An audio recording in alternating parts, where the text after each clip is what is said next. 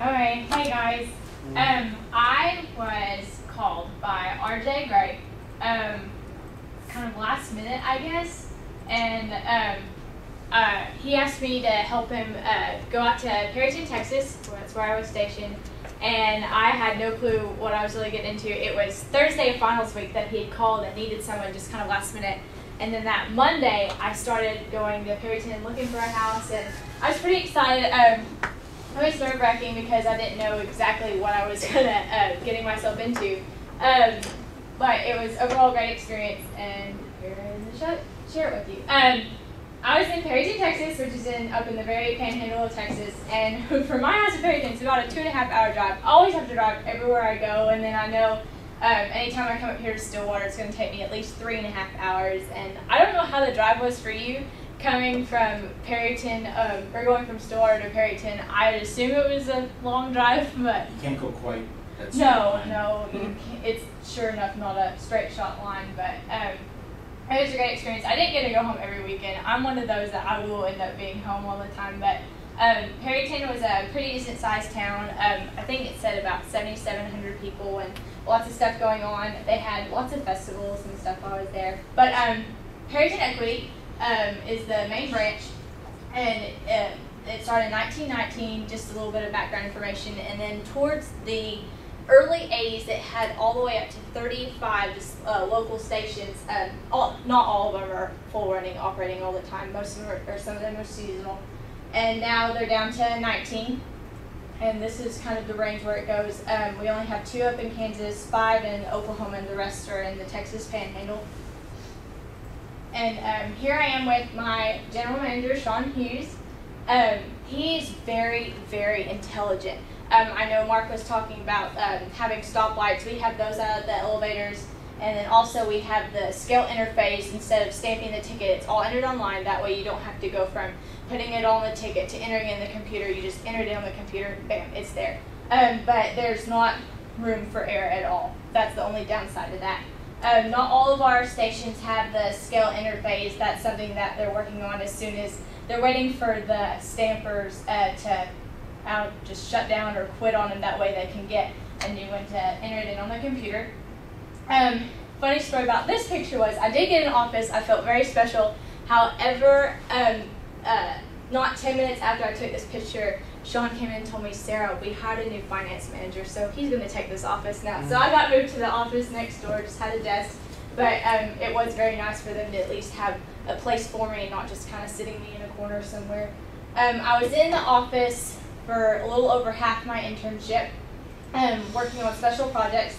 The first thing I worked on was our customer service survey list, and I basically had to gather a certain number of customers that we wanted to send out this survey to, which I'll talk about a little more later.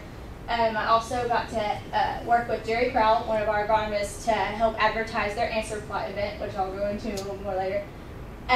We also worked during wheat harvest for a few weeks. Wheat harvest wasn't very long in Perryton this summer due to lots of rain, and it was just a weird harvest season. I did my daily protein and doggage tests on all the samples that came in from the different locations in the morning time. And then after I got done with those, I went straight to the scale house to help during harvest. And then, like Mark had said earlier, for the people with the Oklahoma Ag Cooperative Council, we were in charge of our own special project for that, which was a paper that we had to write. For my survey, I originally thought that I'd just get about 500 random names and get those together, but it was a little more detailed than that.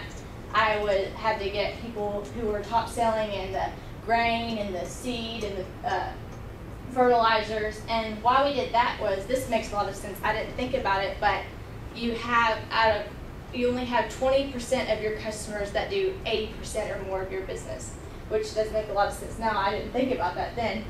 And then of course it was really tedious. We had several accounts that were joint accounts and then some that were duplicate accounts. You have people that, yes, they do sell a lot of grain and then they buy lots of fertilizer. I mean, there were just several and you had to weed them out. And finally, after I got all those, we ended up getting 625 addresses. And I didn't send out the results. At the time, I didn't have the results yet, but I do now. At the time, I did not mail out the surveys. We sent them up to CHS, which is the big cooperative nationally, and they mailed out the surveys and got them back, and they did the results for me. I was just more so in charge of pulling all these names in out of the different fields. And then also my next project, a couple weeks later, I worked with Jerry Crowell to advertise our answer plot. And answer plots, there are I think 154 across the nation right now, and they're basically just like 20-acre plots of corn and soybeans, I think is what they mostly grow right now. Working with those and showing farmers, you know, how you can increase your yields and your profits. I know a lot of people are just hard set on, well, this is how Dad did, this is how Grandpa did it, great grandpa did it, and we're trying to show them, you know, this, it doesn't matter so much about the money, it's how you can increase and better your production. What's really great about this is that the farmers can actually see it and touch it and feel it for themselves.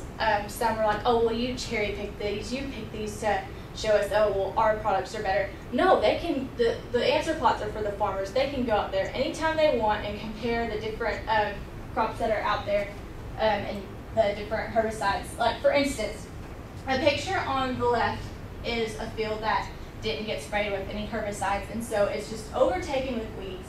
And by the time the corn is that tall, it already knows how long its tassel is going to be and how big its ears are going to be. And then the corn on the right, it was sprayed, and then it doesn't have any, it's not having a problem at all. But the thing about this is the corn is at the both of these are at the exact same stage. Which one would you rather have? The couple rows on the right or the couple on the left? It's pretty obvious to me. You're definitely going to have a lot more bushels come from the corn that's on the left. And like I said, during wheat harvest, the different branches would bring in their composite samples. They'll take a little sample from each truck that comes in and then ship it up to Perryton for me to take in the back room, and I'll have a protein machine and run it through there. Our protein would range really widely, go from anywhere from 9 to 14. Obviously, anywhere around 14 is probably going to be the best. And then right after I got done there, I go to the scale house, and that just consisted of weighing trucks and the usual moisture and dockage tests. I never got to go in the elevator. If I could do anything else, I wish I had a lot more time to go in the elevator, because for this project, that's a lot what it was about, was the grain handling and receiving. And I mean, I did have it when it came in, so I knew about the moisture and dockage, but I didn't so much know about what all went on in the elevator side. And like Mark had said, our topics were aeration and equipment. And I also have this handout that kind of shows exactly what our project was that we did. And then kind of as I think back about it, I really liked the answer plot. When I took our intro to plant and soil science, I really liked it, and so having done this, it was something that I'm more interested in. I know I'm taking soil science next fall, and so I'm really kind of looking forward to taking that and see where this is going to go. I never really thought that I'd be too into agronomy or anything like that, but after having done the answer plot, I'm really more interested. One of the things that I wrote on my contract was that I wanted to sit in during the board meeting, and unfortunately that never happened with time and being busy during wheat harvest. Just to kind of see how the board members act, how they conducted their meetings.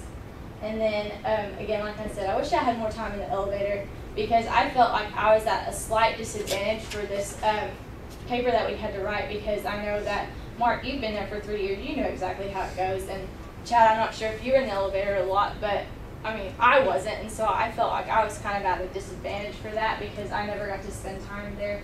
And then also, this internship was a really great networking opportunity, meeting so many different people. And then I know with the Ag Cooperative Council, all of us 15 interns, we'd go and talk to senators at the state capitol, and then we'd talk with people from CHS, from CoBank, all these different places. And so it's a great way to get our faces and our names out there, and a good way to network.